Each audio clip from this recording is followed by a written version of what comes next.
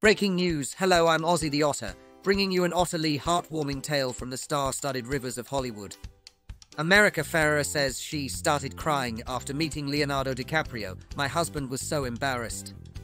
Dive in as we follow the journey of the beloved Barbie actress, Ferrera, who found herself swimming in a sea of tears upon meeting the legendary Leonardo DiCaprio.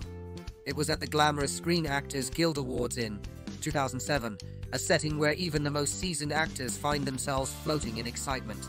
Ferrera, an Oscar-nominated star known for her role in Ugly Betty, shared on Late Night with Seth Meyers how starstruck she got.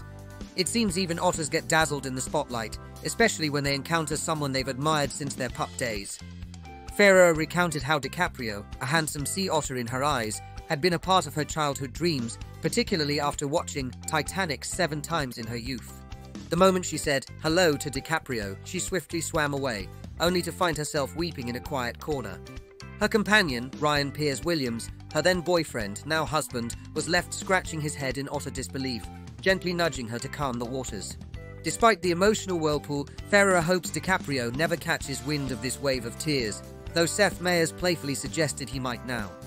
Recently, Ferrera has been making ripples with her latest role, receiving praise from other stars like Tom Hanks, proving that even in Hollywood, it's just an otter day in paradise.